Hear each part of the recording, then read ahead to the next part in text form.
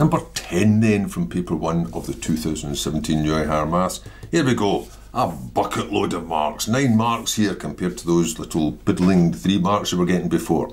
Area between two curves, you recognise it immediately. First 5 marks would be, what's the area between these two curves?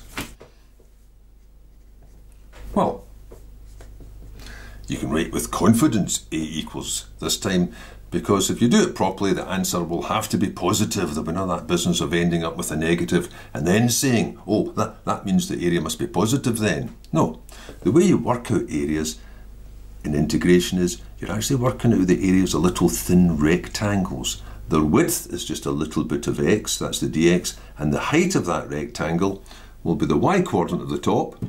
Take away the y-coordinate of the bottom. So the area of that rectangle is the difference in the y-coordinates multiplied by the width, which is a little bit of x. And that's what you do for the first couple of marks, as it turns out. What's the area of that little rectangle? Well, the y-coordinate of the top is x cubed minus 4x squared plus 3x plus 1. Just being careful about which one's which. In the question, they quite handily put the upper one higher than the lower one. Take away the y-coordinate of the bottom, which comes from the bottom curve, the lower curve. That's x squared minus 3x plus 1. And really that should be in another bracket. That first bracket was just an aesthetic bracket. That needed to be there because you're subtracting more than one part.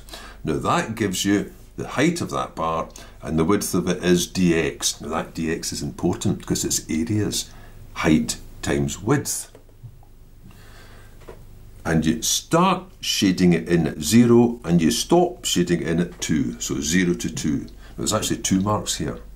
The first mark was for saying times dx and going from 0 to 2. The second mark is for properly doing upper minus lower. Should really tidy it up. You could integrate it in this form. Just take all 7 of those terms and integrate them up. But you'd be better off tidying it up first. So that altogether you've got x cubed minus 5x squared plus 6x, and the ones disappear. Tidying it up, unfortunately, gets you no marks. Since it's really, I suppose, just a convenience for you, but you should do that anyway. Now you can start to integrate, and make sure you integrate. Build it up, add 1 to the power.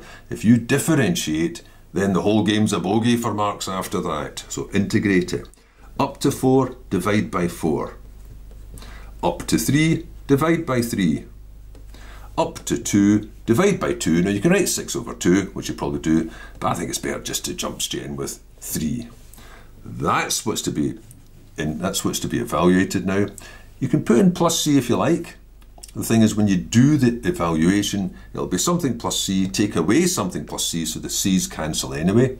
So there's no need to put it in, and you're certainly not penalised for not putting it in, because really you don't need to. Evaluate it at 0 and 2. Now, doing that, integrating it, that's the third mark.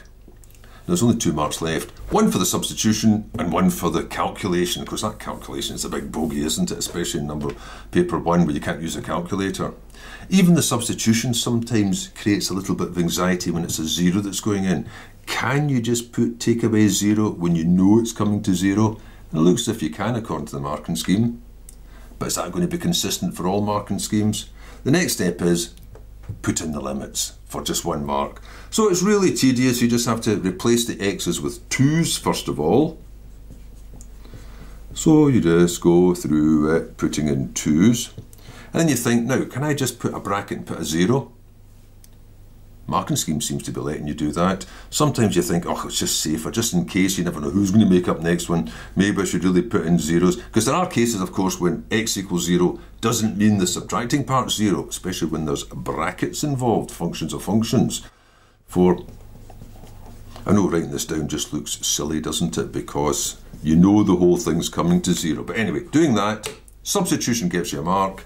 Now the whole evaluation will at least know that part just comes to 0. So for this bit, I suppose there's some bits that cancel, but you're probably just going to think, oh, 16 over 4 is 4. 2 cubed is 8, 40.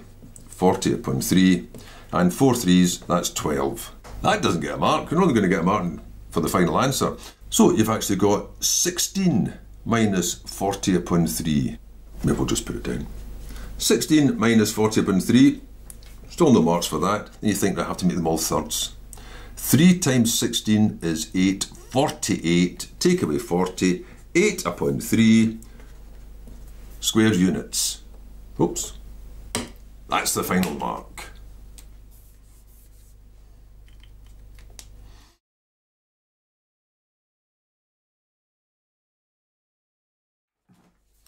And in part B, determine the fraction of the shaded area which lies below this line that's now been added, the line y equals 1 minus x.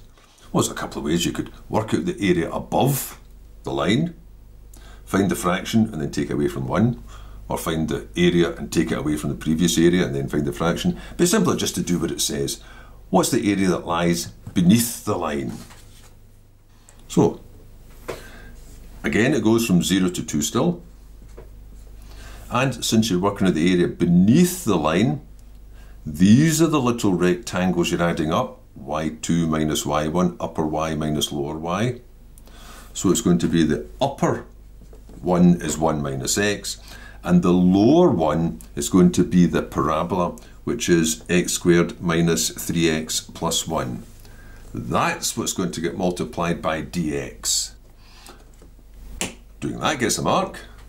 Now, tidy up. You could do it the way it is just now, but you'd be better off tidying that up. So it's going from 0 to 2 of, which is again 1 take away 1, they disappear. Unfortunately, you've got a negative x squared if I just put them in order. But you've got a negative x plus a 3x plus 2x. Then, now integrate it. So it'll be negative x cubed upon 3, I'll put negative third of x cubed, plus up to 2, divide by 2, so that's just one of them, from 0 to 2. Or you could have written x squared minus a third of x cubed. Right, substitute. Well, of course, that would be the second mark. Now, you'd normally think, well, there'd be a mark for substitute, a mark for evaluate, but then there's still something else to do, finding fractions, and you've only got 2 marks left. So the next part, because it's simple and you've already done it in part A, is you're only getting the next mark once you've done the substitution and the evaluation. So it's negative a third of 2 cubed plus 2 squared minus, I think I'll just be brave this time and put minus 0 since they're only giving me the 1 mark. So that's the way it is in the marking scheme anyway. I'd have put the proper substitution in if it was just on its own, just for safety. So that's negative 8 upon 3 plus 4 minus 0. So that's 12 take away 8 is 4 upon 3. That gets a mark. That's the area between the line and the lower curve. So the last mark is, so what is this fraction then? What fraction of the area is beneath? Well, the area that's beneath is 4/3. Out of the total, which was 8/3, multiplying them both by 3, 4 over 8, cancelling it down, that's a half. There's the final mark.